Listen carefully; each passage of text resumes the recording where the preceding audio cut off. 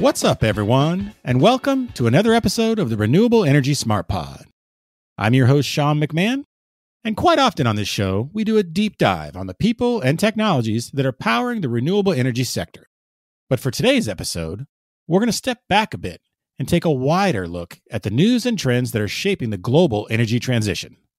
Let's face it, a lot has happened in the last year or so, including Russia's invasion of Ukraine and the passage of the Inflation Reduction Act right here in the U.S. So Luke Brett from Reuters is going to join me later to talk about how those events and more have recalibrated the energy landscape. Luke's role at Reuters puts him in the room with key industry executives and leading policymakers, so the insights he's gleaned are worth a listen.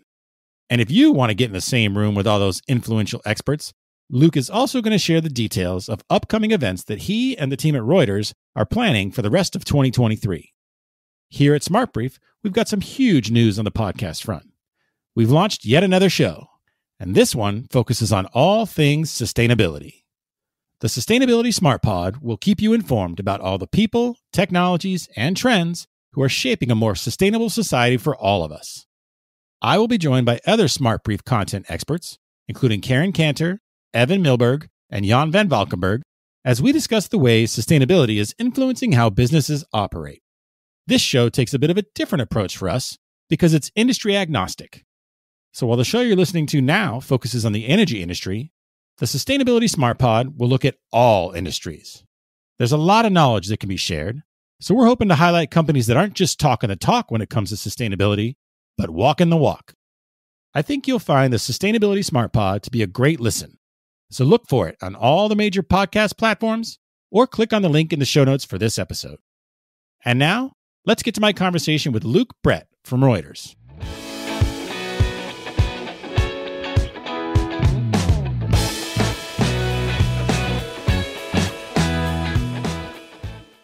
Hello, everyone, and thank you for joining me. My guest today is Luke Brett, who's the Global Project Director for the Energy Transition at Reuters. Luke, how are you doing today? Hi, Sean. Nice to be with you. Thanks for having me. I'm doing well, thanks. Yeah, I'm excited to talk to you because as someone in your role, I think you quite literally sometimes have a front row seat to some of the most high-level conversations dealing with the energy transition. So tell me a little bit more about your role at Reuters and what your team does. Yeah, absolutely. Very much so. No, that's super apt. We do indeed get a front row seat to some of the most fascinating and interesting conversations in this space. So yeah, I'm a producer in the energy transition team at Reuters Events, and obviously Thomson Reuters, for those of the listeners who don't know, is one of the largest kind of news agencies and media organizations in the world. What we do and what my role broadly boils down to is sort of serving various different executive communities around the world with business critical information. And the primary form that information comes in is in our events and the summits that we do. But we also produce a lot of statistical reviews, reports, surveys, and other kind of contents like white papers that really drill into some of the trends and the market analysis that those executives really need. So yeah, looking forward to discussion today. And I'm going to be using quite a lot of the content that we've produced over the last couple of years as some of the backbone for the conversation we're having today as well. Great. Well, let's just dive right into it. So what are some of the biggest trends you're seeing right now when it comes to the energy transition? Yeah, the energy transition is such a dynamic space and such a dynamic market space at the moment. But I think there are a few kind of key trends that we've seen really emerge to the top of the pile in the last 12, 24 months. And the first one is governance, really, and sort of the role of the policymaker in the energy transition. You know, we've seen climate action and we've seen climate change action, being quite top of the pile for a lot of Western economies, Western national governments over the last couple of, few years, decades even. But what we're seeing now is more of a trend towards those national policy frameworks really aligning with the energy transition and backing kind of clean energy production wholeheartedly. So there's two examples here that I want to bring up. Obviously, the first one comes as no surprise to you, I'm sure, the Inflation Reduction Act signed last year by President Biden. I mean, alongside all of the other kind of tax relief credits and investment incentives within the IRA, $270 billion of investment in tax credits goes to renewable energy and clean energy domestic power generation there.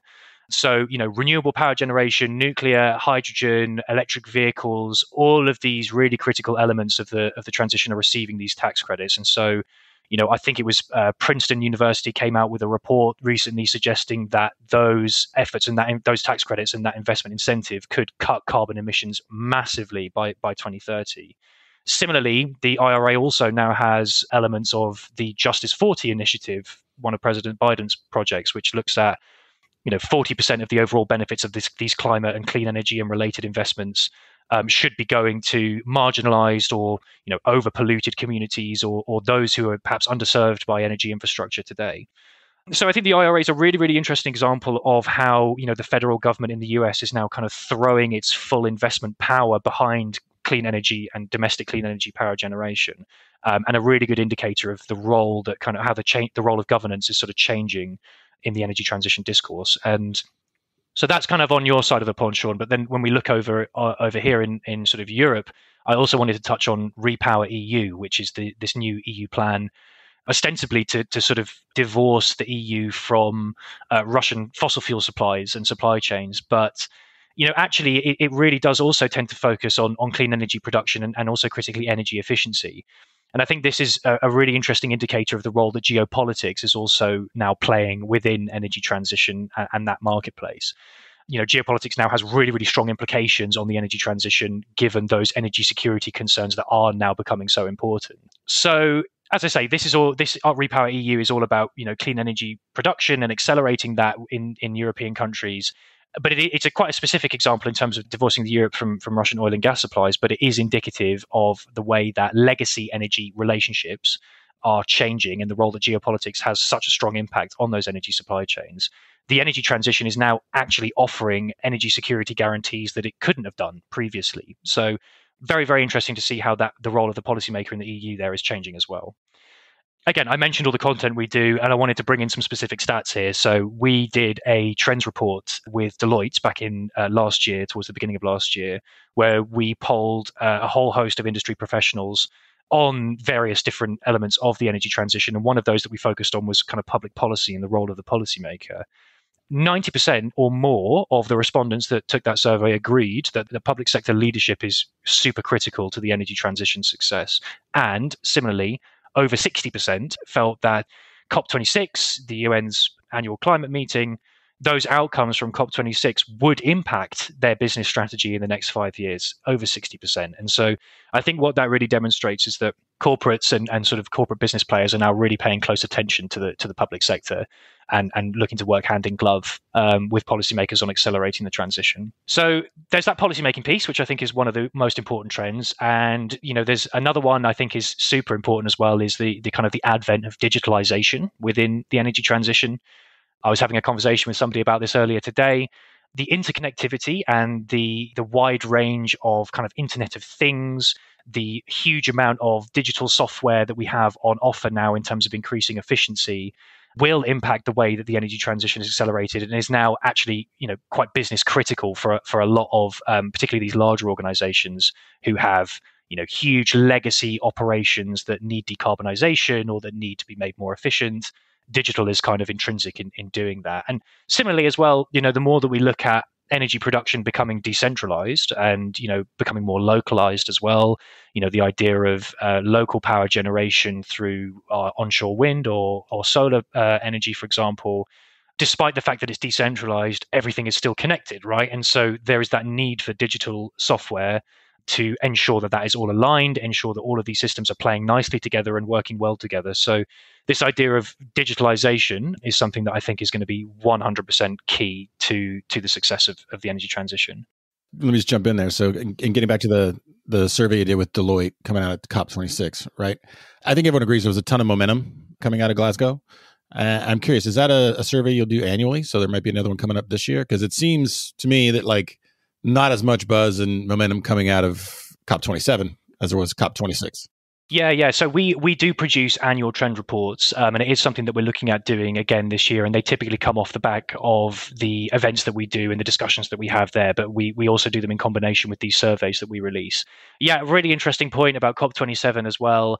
I think there was an element of COVID and the COVID pandemic in last year and the years before that kind of crystallized the importance of COP26. I don't know if you remember, but there was a lot of conversation, particularly here in the UK where I'm based, around the pandemic and lockdowns and people staying inside and the obvious impact that it had on the environment and people's working and living environments. And so I think, COP26 was almost a unique flash in the pan in terms of the attention that it got from the public sector and from the public at large.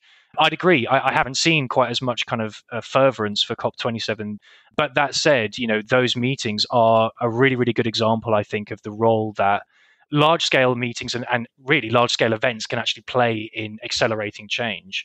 It really goes to the heart of what we're trying to achieve as well. We want to bring all of these stakeholders together. The idea being that having all of these folks in one room is the best way to hammer out, collaborative partnerships and what the future of energy will look like. And so, I think even though it may not be front of center in the minds of the public at large, I think COP27 and the COP meetings annually play such an important role in the energy transition. And I think they're super valuable for all of those players who get involved in them.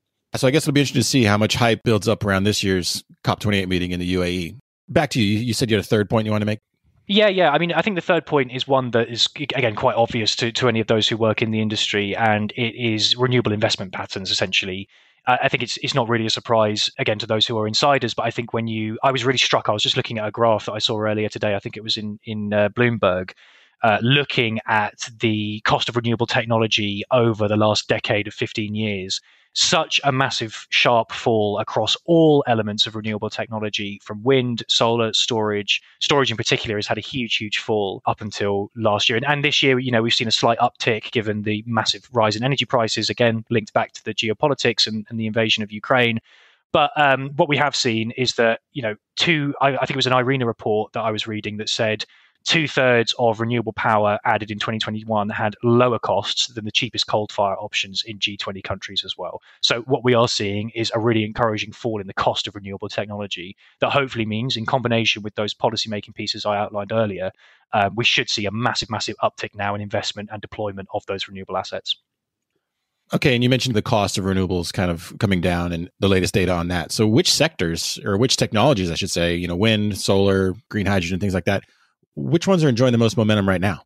Yeah, I mean, to be honest, I think they're all enjoying momentum in their own way, really. I think it's becoming clearer and clearer that each of those that you touched on there has their own role to play. But I think there are a few that are seeing a lot more attention in the last kind of 12 months that I think are really interesting. The first is nuclear energy. Now, it's somewhat of a debate, particularly over on my side of the pond, as to where nuclear energy falls in the renewable green, not green spectrum. In my personal opinion, I look at nuclear energy as a really interesting kind of baseload solution and baseload augmentation of renewable energy. And particularly, I'm most interested in this idea of small modular reactors, right? And their role to play in a sort of localized power generation, particularly in developing economies and particularly in remote communities as well. In nuclear as well, we've also seen this big fusion breakthrough that happened in the last couple of months. I believe it was just at the end of last year. Fusion energy over in the US, and finally looking as though it's going to be market viable at some point in the next century or so. So again, nuclear has somewhat of a controversial reputation in some circles, but personally, I see it as something that I think really should be involved in this conversation around the energy transition more. And I think the technology behind those SMRs and behind the fusion energy breakthrough is super fascinating. And so I'm really keen to see whether SMRs actually hit market commercialization by 2030. I think that's the risk that's been identified in this space. Will they have market viability in the next decade, 20 years to justify that high cost of investment that they have today? But still to be seen as to how that plays out. Yeah, I think what they need is a little bit more publicity, quite frankly. I think, the public isn't quite aware of SMRs and what they do and how they're structured and things like that. I mean, I live a mile from the headquarters for NuScale, right? One of the biggest players in that space. And my neighbors, I've never heard of them. Really? That's really interesting. Their headquarters is right down the road, and people are like, wait, who are they? What do they do? And so I think it's almost one of just public awareness and public education on that might help. Most definitely, yeah. I mean, the nuclear energy industry really has had a branding problem for a couple of decades. I don't think that's a really controversial thing to say, but at the same time, I think that is shifting now, and I think the new kinds of technology that are coming to the forefront and what they offer. I mean, for SMRs in particular, like I look at it through the lens of those developing economies or those remote communities. If SMR market production is able to spin up effectively in the US, there's absolutely no reason why those SMRs couldn't be exported sold on to developing economies. And then again, we're offering them something that isn't that kind of low cost fossil fuel, pay as you go, pay to play kind of energy production that they currently rely on, because they don't have the kind of level of investment and capital to spring for renewable infrastructure at this stage. So I think SMRs is super interesting. Definitely one of the pieces of technology to keep an eye on at the moment. There's another couple as well. I think, floating solar is something that we have heard a lot about in recent months as well. This idea of kind of massive floating offshore solar farms. Again, I think, and this also comes into the conversation about offshore wind. I think we're now seeing this sort of shift from offshore activities primarily focusing on kind of oil and gas exploration and production, and more looking to making use of that ocean environment space for renewable power production. And of course, within solar as well, and also within wind energy, there have been super interesting developments in terms of the quality and the innovation behind these different pieces of technology, new photovoltaic materials on solar panels. I think it was Siemens who were doing working in conjunction with a university, I believe it was MIT, on a new design for wind turbine fan blades, right? That were in, just a simple design change, really doesn't make much difference to construction and manufacturing, but it cut a massive amount of inefficiency off the top and made them much more maybe able to produce much more electricity on a single turbine. So I think what we're seeing is a lot of development and a lot of R&D going into these specific kinds of technologies and just really tightening the bolts and making them a bit sharper. One more as well to mention, which I feel is super important and that we constantly hear about, is energy storage. China has had, I think it's got something like 30 gigawatts of non-hydro storage capacity planned for the next 3-4 years. And this idea of energy storage becoming more efficient and more effective is really, really intrinsic, again, to the success of a renewable integration. We've got to be able to store that renewable energy and make use of it, again, effectively in order for these renewable assets to be as effective as they can be. So, yeah, I'm personally really interested to see how the energy storage conversation evolves further and what the technology looks like in that space in the next decade. Are you seeing any headwinds for any of those individual technologies or for the sector as a whole? Yeah, I mean, there are still a significant amount of barriers when it comes to the energy transition, I think. And I would say that, each of those technologies has their own specific barriers. And I think we touched on them a little bit around nuclear, right? Market viability, branding, however you want to phrase that. And I think if you look at wind and solar, you've always got the traditional NIMBY problems, not in my backyard, right? But so I think rather than looking at specific technological barriers, I think there are still actually some more existential barriers that we're seeing in the energy transition space at the moment, which primarily, honestly, boil down to costs, right? The cost of retrofitting, of repurposing, of redesigning infrastructure. It's extremely expensive and it's cost prohibitive for a lot of, not even just a lot of companies or a lot of businesses, but for a lot of countries and a lot of national market environments. So, I mean, if we take the example of digital, right? Something that we talked about at the very top, the role of digital solutions and digitalization, they can help maximize efficiency. They can be used for analysis, risk analysis. They can be used for workforce management. They can do almost everything that needs to be done within kind of a resource management and an efficiency management perspective. But of course, the level of investment is massive in order to get that digital integration done effectively across an entire organization. So for smaller players, while it's maybe obvious that digital is super important, they may just not have the capital or the free capital to go and invest in that. Similarly, then, the high capital cost of infrastructure development in itself for energy means that affordable financing is going to be really important. And, we, again, touching on the developing economies piece and what I mentioned earlier, I was reading a really interesting article by the World Bank. There was a quote in there that was touching on this idea of, developing economies at the moment are very much reliant on fossil fuel power generation, typically from a third party. Again, also harkening back to this conversation about Russia and European supply chains.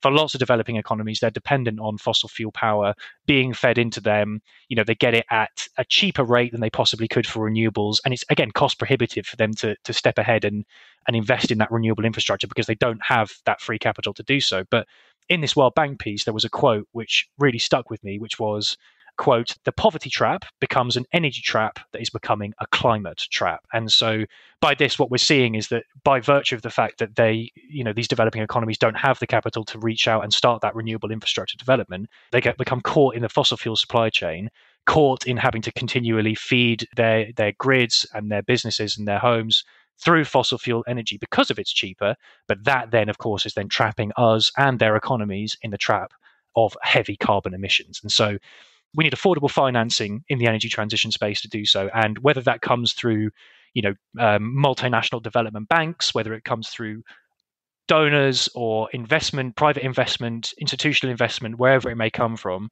mobilizing that low-cost capital for developing economies is going to be super critical. I mean, another big barrier I think that we see a lot here is around infrastructure in itself and the nature of that infrastructure.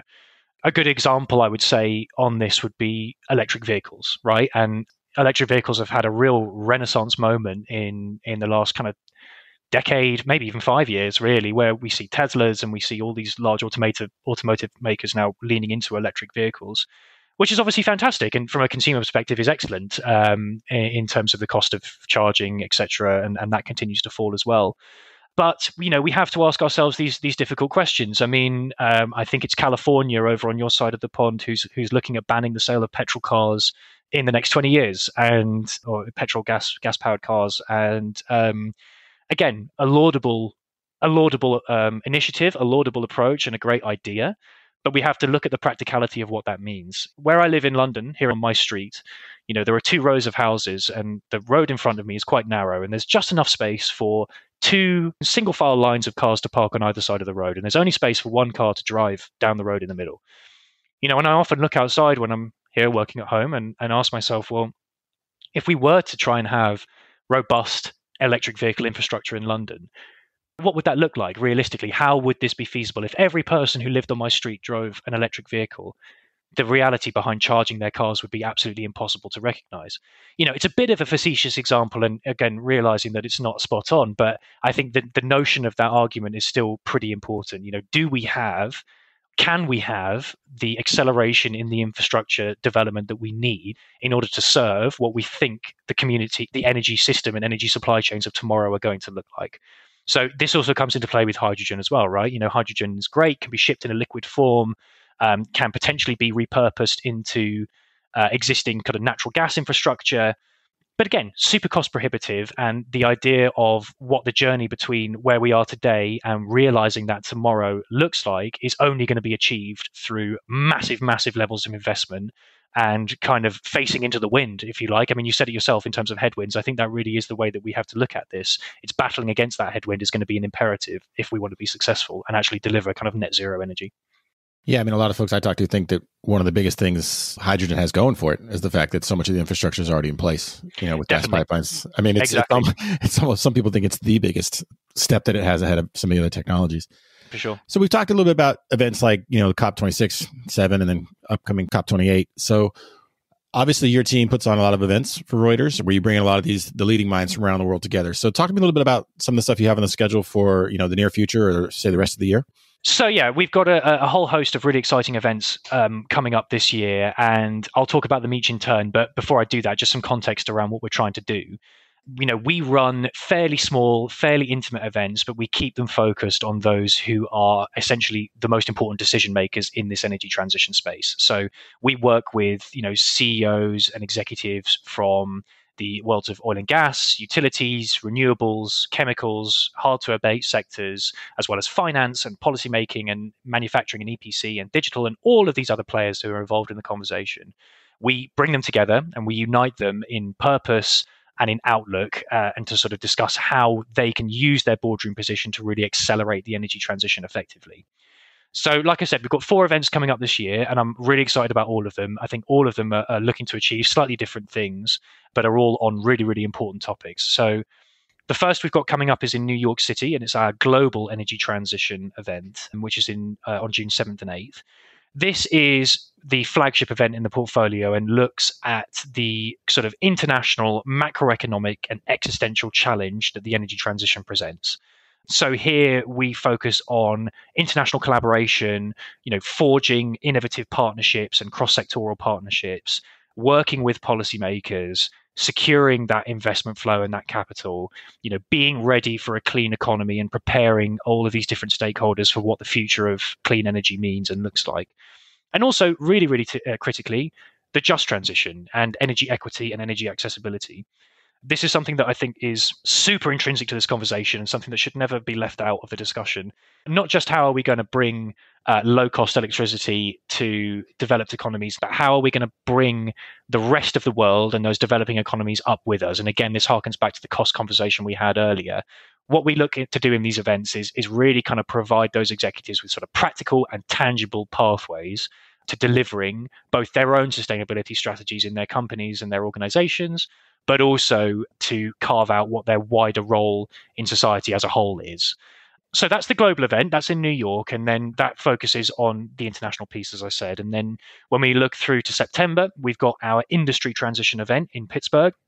This focuses specifically on the hard to abates and kind of industrial decarbonization, industrial co-location, much more of a kind of an infrastructure construction flavoring to that event. And again, focusing on another key vertical within the transition and one that we haven't touched on much in our conversation today, industrial decarbonization specifically. The challenges that has are unique and wide-ranging, but we see that industrial decarbonization and industrial transition conversation really fitting in within the wider discourse around energy supply chains, energy consumption, generation, and distribution as well.